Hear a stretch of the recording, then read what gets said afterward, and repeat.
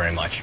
We want to get you updated on the latest political news this morning. Federal law enforcement hoping for the best, but preparing for the worst at the Republican and Democratic national conventions.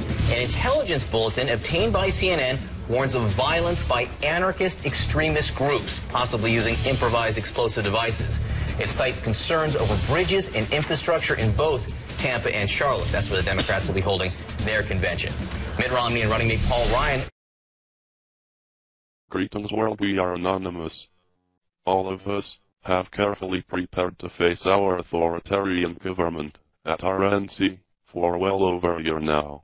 Extremist groups already have posted videos on YouTube threatening to shut down the Republican National Convention in Tampa, Florida. Republican National Convention August 27, 2012 is the day we take our battle to the streets of Tampa.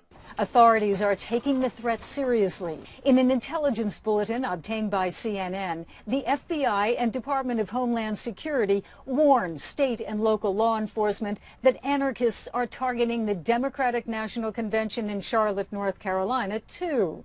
And they could even try to use improvised explosive devices, IEDs, the type of homemade bomb insurgents use in Afghanistan.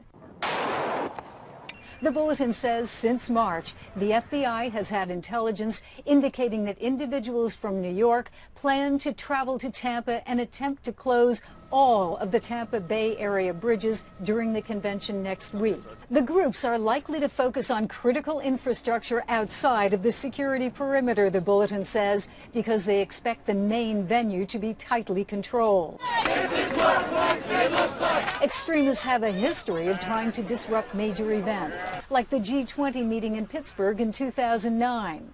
Using tactics like blocking streets, intersections and bridges, and sparking violent confrontations with police. Our mission is to ensure that everyone has a safe platform on which to express themselves.